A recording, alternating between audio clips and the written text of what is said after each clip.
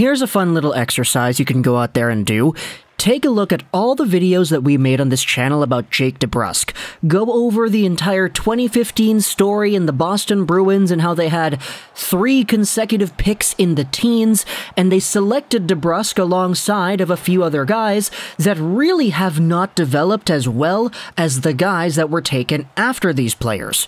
You have yourselves Jacob Zaboral, Zach Senyshyn, and Jake DeBrusk taken ahead of guys like Kyle Connor, Matt Barzal, Brock Besser, Thomas Chabot, Oliver Shillington. The list goes on and on and on, and you can go out there and find many names that have outperformed these 3 Boston Bruins in a row, and it's not too difficult to go out there and find. The best one of the bunch was Jake DeBrusk, and we talked about in the previous DeBrusk videos that, yeah, this guy went out there, he asked for a trade, it's not looking good for him in the development that he has had with the Boston Bruins because he's not getting any playing time, he's getting played on the third line on the left wing, he's not developing this and that. But take all that stuff that we said about development and how it's not really happening for DeBrusk in his perspective, and apply it to the guy that was taken after him, but also by the Boston Bruins too. Because if you go over to Zachary Senyshyn over here, the 15th overall pick and the 3rd in the series of 3 Bruins in a row in 2015, word has come out that he has requested a trade as well. What a terrible look for the Boston Bruins and how things went down in 2015. We had already spoken about how the Jake DeBrusk situation was bad in terms of the optics, in terms of Sweeney and Neely and the way they went out there and drafted and developed these guys. Sure, the drafting decision itself was a pretty bad one in hindsight because of the good talent that was available after these 3 guys in Zaboral, DeBrusk, and Senyshyn. But this also was made even worse by the fact that all of these guys never really panned out in the way that you would have wanted them to. Senyshyn and Zaboral are not NHL caliber players. Jake DeBrusk is an NHL caliber guy, but he just really hasn't developed into anything more than a middle 6 complementary depth scorer, and that sucks because he had a pretty good season a few years ago where he almost scored 30 goals. But now Zachary Senyshyn has come out here and requested a trade that makes it 2 out of 3. In fact, we actually had word that Zaboral requested a trade in 2019-20 as well, so make that 3 for 3. But at the current moment, 2 of the 3 guys are actively in the trading sphere, I guess you could say, because they both have requested a trade in the same span of time. Here's the article on RinksideRhodeIsland.com. Senyshyn asked the Bruins for a trade. Senyshyn is looking for a fresh start. Through his agent, he has asked Boston for a trade. It's been a long journey with Boston and Providence. Obviously, I'm super thankful to everybody in Providence for the help and their development of my game, but I want to play in the NHL. I feel like I haven't been given that opportunity in the Bruins organization, Senyshyn said by phone from Ottawa, where he is home for Christmas. Now, what exactly does that mean? Well, if you go over to his NHL game log over here, you could see that he played 8 games in the NHL in 2020-2021, 4 games in 2019-20, 2 games in 2018-19, and his overall body of work has consisted of a consistent Providence Bruins spot where he has not really improved, points per game-wise at least, in a significant capacity. Now, for a guy who was drafted 15th overall, you would expect to actually have a pretty solid linear development upwards, especially in a league like the AHL. But you take a look at his first season in the A, 26 points, 66 games played with the Providence Bruins. His second season saw him get 24 points in the same amount of games played. The next season after that, he had 16 points in 42 games.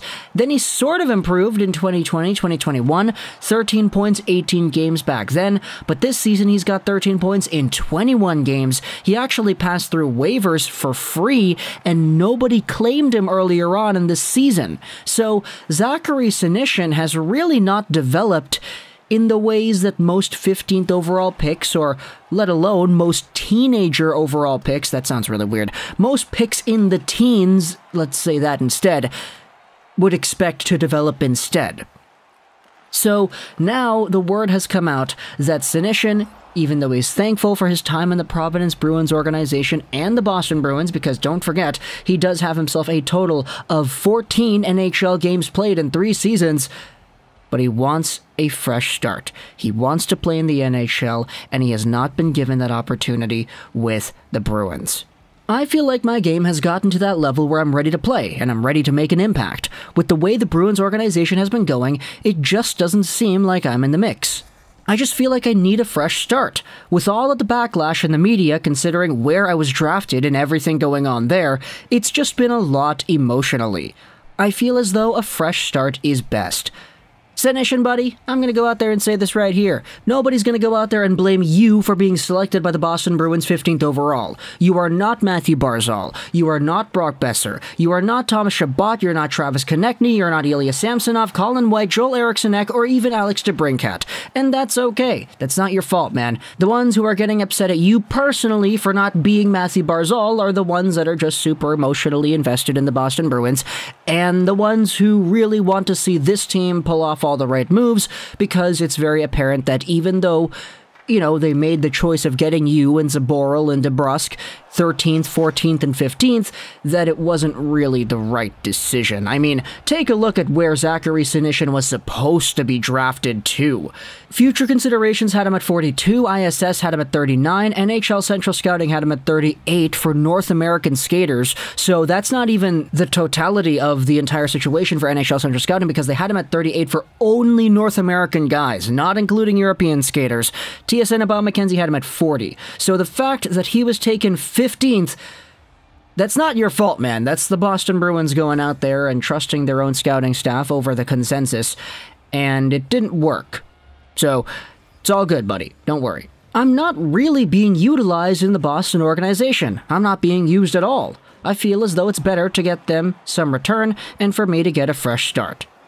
I've developed a lot as a player from when I came into the NHL the first time. I feel like my game has grown a lot.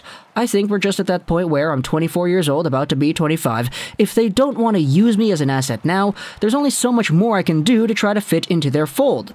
For me, it's come to the point where I can part ways and I can help another team that needs more help than the Bruins need, in my skill set at least. I feel I have a unique skill set where I'm a fast skater, I can play up and down in the lineup now thanks to the development I've had in the AHL. This is a long article now that I see it.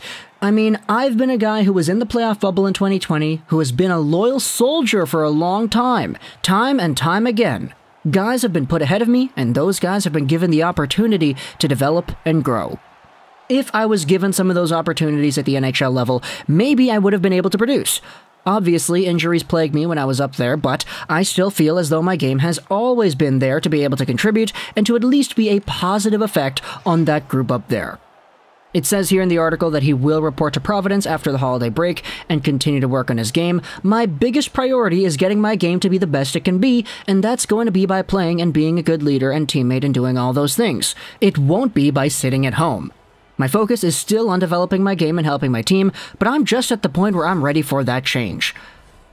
And it turns out his agent is actually the same guy, or the agent that he has is part of the same agency that represents Jake DeBrusk, who also has asked for a trade. I'll say this right here. Zachary Senyshyn seems like a very well-spoken and very perceptive guy, especially based off of this interview right here. I very much appreciate the comments that he made to the media. It's just having DeBrusk be the first of the 3 guys to go out and very publicly request a trade in this atmosphere, especially as the best of the 3 that were taken in 2015's first round, and then just a few weeks later having Senyshyn request a trade as well. The optics for this are terrible for Boston. Like, this 2015 draft is looking worse and worse and worse as time goes on. And that's kind of saying something considering the perception of that draft and the 3 picks right when the draft happened. You see all the tweets, oh my goodness, the Boston Bruins, they could take Barzal and they could take Connor and Chabot all at the same time. But they didn't do that. They selected DeBrusk, Zaboral, and Senyshyn. And now you're seeing what happens when you take the guys that probably shouldn't have gone there and you develop them poorly too. So, talk to me in the comments, what do you think about Zach Senyshyn going down there and requesting a trade? It's another L for the Boston Bruins. You hate to see it. Do you really hate to see it? I don't know. A lot of people don't like Boston, so I think they're kind of okay with this. But talk to me in the comments, what do you think? I hope you enjoyed this video. And bye.